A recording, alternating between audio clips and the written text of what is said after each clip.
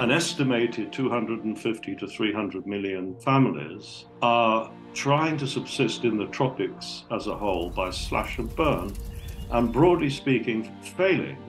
It's trapping them in poverty. In the Honduras rainforest, the Inga Foundation saves the rainforest from being slashed and burned. For years, Mike and his team have been helping farmers turn their burning practice into a planting practice. By teaching a carefully developed and sustainable practice, farmers stop their burning and break out of poverty. This is a complex problem, so watch how this solution has evolved into the most successful program for the humid tropics. These are the descendants of the same people who came maybe 120 years ago with axes and machetes, cutting down the primary rainforest. And it's the descendants of those first pioneers who are now restoring their own landscape. We were honoured when the Inga Foundation reached out to us to explain how their work stops farmers from burning the forests. Inga helps farmers to actually start planting to regenerate the land, the forests and nature. This means sustainable agriculture with 100% food security, and 674,000 tonnes of carbon has been sequestered or avoided from being burned up in the atmosphere since 2012, and the numbers are growing. We're using Inga alley cropping as the heart of a much wider system. Now we're doing proof of concept at landscape scale in order to convince people that regreening and restoration of thoroughly degraded landscapes is actually possible. And it's done by the families themselves. There's a farming method called slash and burn farming that's causing some serious damage to the climate. With this farming method, farmers cut down trees and then burn them to clear an area to plant crops. This practice has been very common among subsistence farmers from time immemorial. Subsistence farmers are farmers who live only on the crops they grow and the livestock that they breed. Unfortunately, the slash and burn farming technique is not only rapidly destroying the remaining rainforests that we have, but it's also pumping billions of tons of carbon into the atmosphere every year. Yikes. And to make matters worse, it's not just the environment that's taking a hit, it's also devastating for the ecosystems, making land infertile and rapidly driving wildlife into extinction. In Honduras, for example, the entire country has been deforested, and what has done it is subsistence agriculture. For more than 250 million farmers worldwide who engage in slash and burn farming, this method of farming is the only way to survive, and each time they slash and burn an acre of land, they release roughly 5 to 100 tons of carbon into the atmosphere. In comparison, on average, you emit 1 ton of CO2 for about every 4,000 kilometers or 2,500 miles that you drive. That is a whopping 1,480,000 kilometer drive, or roughly the equivalent of Kanye West driving from Washington DC to Las Vegas and back 150 times. An estimated 250 to 300 million families are trying to subsist in the tropics as a whole by slash and burn, and broadly speaking, failing. It's trapping them in poverty. But why would you intentionally burn the forest? What was it that prevented people from settling on one piece of land? The slash and burn method has a ripple and lasting effect on both the soil and the environment. You can employ the slash and burn method of farming this year and think that everything is okay, but the nutrients that once were in the ground have been depleted, and there are no plants there to continue adding nutrients to the ground. This will result in farmers burning a new piece of land, and then the next, and then the next. They burn and clear the land in search of fertile land. This is called shifting cultivation. You only have to continue this long enough before you turn an entire forest of green vegetation into one dry, hard ground where nothing edible grows, and as a result, many rare species of both plants and animals are slowly moving towards extinction. The soils I've been seeing here can be hundreds of thousands of years old, millions perhaps, and the weathering and the loss of nutrients is profound. So, when you look at the whole situation, how does one tackle this tough issue? People think, oh, it's sort of naively, well, just give them tractors and fertilizers. You know, for one thing, the families we're working with, they're farming one-in-one slopes, in some cases steeper than one-in-one. It's a special set of complex problems that have come together. They're social, economic, environmental. They're about basic soil quality.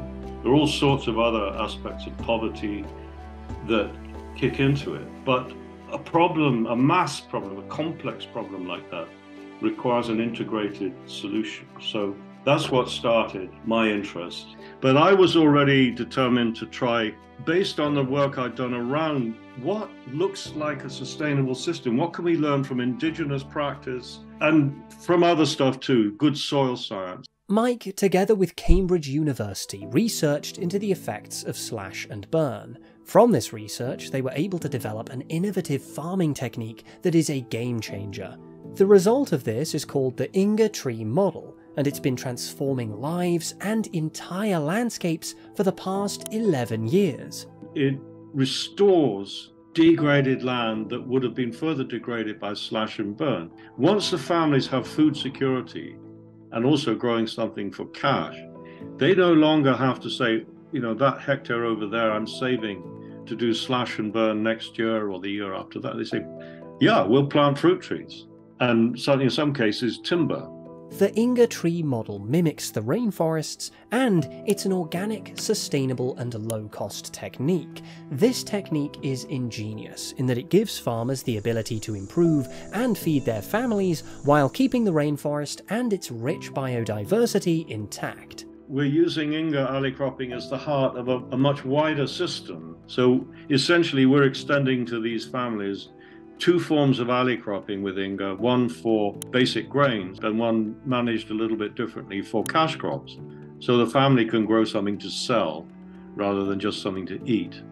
But what exactly is the Inga Tree model? Who is Mike Hands, and how did a tropical ecologist come up with a solution that stops the burning of the rainforests? What you've effectively got is a rainforest under the control of the farmer that's never allowed to develop into a rainforest. It's a would-be rainforest, but it never becomes one because you're attacking it once a year. Mike Hands, the founder of the Inga Foundation, was riddled with a burden born out of the obvious damage that the slash and burn farming system was causing, not only to the environment but also to the lives of subsistence farmers who practice it. Unfortunately, many farmers all over the world still engage in this practice because they have no alternative. We've lost count of the number of trees that have gone in, but we think it's at least 5 million.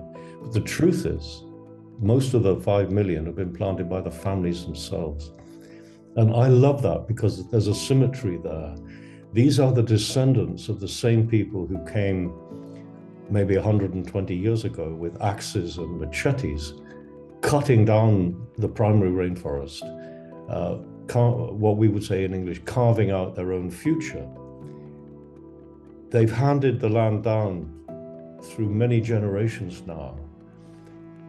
And it's the descendants of those first pioneers who are now restoring their own landscape. So, how does this model work? So, planting trees, that's nothing new. What makes this method so special? Well, quite a lot. So let's get into the details. The beauty of the Inga method is how plants, trees, and decomposition work together. The trees are planted in rows to form an alley and are allowed to grow. Before pruning the trees, basic grains such as maize, rice, or beans are planted. Then pruning begins. While pruning, the green leaves of the Inga tree are stripped from the branches, and the branches are used for firewood. The leaves are left to decompose on the ground, serving as protection for the seeds, manure for the soil, and weed control. Weed control in two ways. The first is when the Inga canopy closes over, it just simply destroys the weeds because there's no sunlight. It's dark in the Inga alleys before you prune. You prune and then you smother the soil with 6-8 inches or 15-20 centimeters of mulch, so the weeds, even if they germinate, they can't get through. Got So it. you do it to it. It's an alternating system.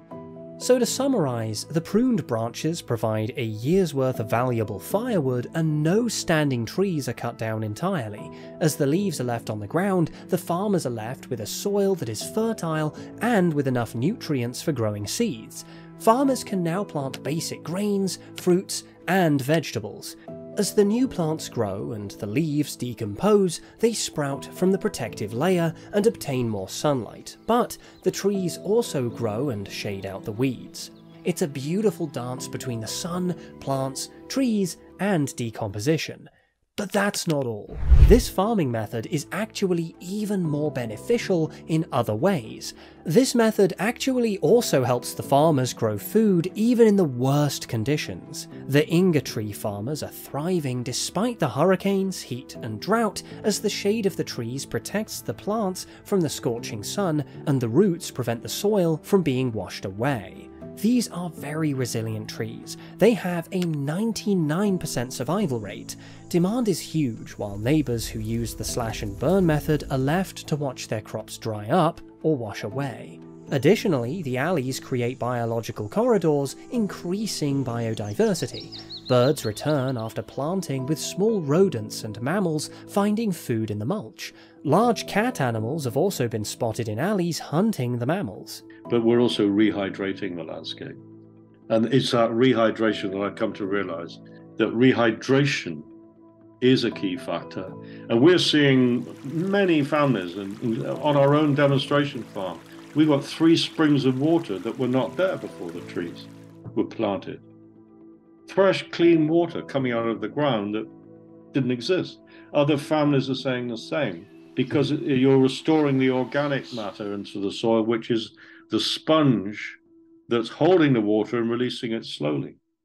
And it's that's been destroyed by repeated slash and burn. The results of this technique are fascinating, but how did Mike come up with this method? So what we did was to create big research plots between 2 basic treatments. One was with alley cropping using legume trees. The point about the legumes is that they fix nitrogen so that a subsistence farmer does not have to buy fertilizer nitrogen. The other treatment was bare soil, which is just what farmers do. They after a slash and burn operation, you have bare soil. So you've got 4 combinations. It's either got alley cropping or bare soil. It's got rock phosphate applied once or nothing. Now, to cut the whole thing short, we got an immediate response to the application of the rock phosphate, and it was still there 7 years later. We were getting more yields of basic grains, and the phosphorus content of the basic grain was higher, so it's better quality food. And the answer is, you don't use fertilizer phosphate that gets washed through the soil profile by the rain. You use the forms that are slowly available and let the trees bring it into circulation. Wait, what? A rock phosphate mineral mix? What is that? And why is it called the magic mixture by the local farmers? Allow us to briefly explain.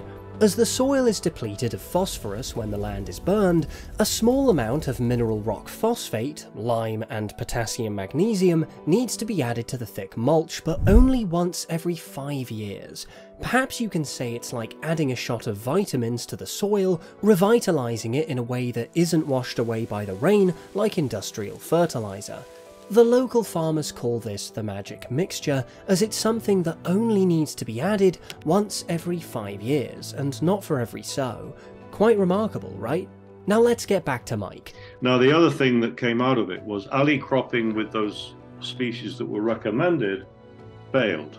Within, I'd say, 3 to 4 years, the yields were going down, it was failing to control the weeds properly.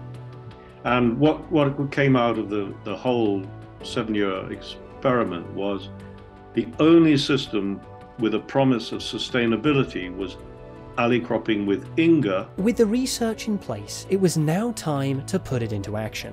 The Inga Foundation raised funding and got started with helping farmers start to use this new system. It was time to end the slash and burning of the rainforest. The Inga Tree model is unique in that it's the families of the subsistence farmers that make all the decisions. Farmers provide the land, labour and care needed to incorporate this farming method. The Inga Foundation's all-Honduran team provides the training, seeds and assistance that the farmers need, especially with their first pruning in 18 to 24 months. At the moment, Inga Foundation policy is we provide everything that they need because we're determined to set up a big project at landscape scale so that we can prove changes in the landscape. And it's done by the families themselves. We're not going in and, well, we do plant trees, but whatever it is, 4 or 5 or 6 million trees that have gone into the ground since this project began, most have been planted by the families. The results and changes thanks to the Inga Foundation have been incredible. Since 2012, the Inga Foundation's Land for Life program, which is based in Honduras, has significantly transformed the lives of more than 450 subsistence farming families.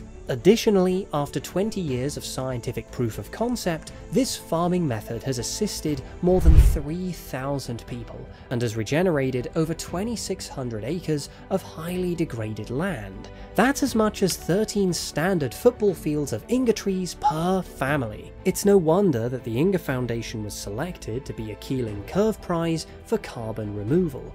The foundation was also a scale finalist for food security. This is remarkable, and we can't wait to see this grow. So, what does the future hold for the Inga Foundation? What I'd see our future is we're establishing a teaching and training facility. So there's 15 other countries. And I would see us as the sort of training facility for that, rather than we try and do everything across the entire globe. We can't do that, but we can train other people. The work that the Inga Foundation does is entirely dependent on donations and volunteers. We've added a few links below if you want to contribute to their work of saving the rainforests from being cut and burned, and at the same time helping farmers to escape poverty. Mike stresses the significance of building trust and cooperation with the local community. Inga's achievements are the result of getting farmers on board by starting at the grassroots level. The Honduran team has facilitated Inga Alley replication in 15 countries with farmers, NGOs and government groups by providing training with the nurseries, providing over 400,000 cacao plants and 85,000 pepper plants for cash crops.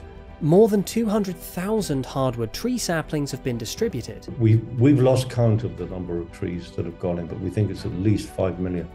We're proud to say that the audience of Symbiosis are people engaged in environmentalism all over the world, but some have yet to start. So what advice would you give to someone who discovers a problem and wants to take action on their own?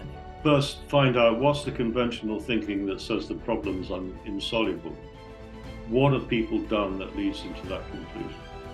Because I can't think of one that's insoluble. Just question assumptions. Read widely, read outside the box, think outside the box. It was the box that was stopping this. There was a box of thought, sort of contradictions were being woven into the scientific picture that required resolution. It required unpicking. And as an ending statement, we just want to encourage you to donate to or volunteer with the Inga Foundation. You can be a part of this incredible movement. Your support will help them to expand their reach, establish teaching and training facilities, and convince policymakers to adopt this transformative technique on a large scale. Together, we can save our rainforests, combat climate change, and uplift communities. We've added a link in the description, so go ahead and visit their website to donate and join their mission today. Let's create a greener and more sustainable future for all.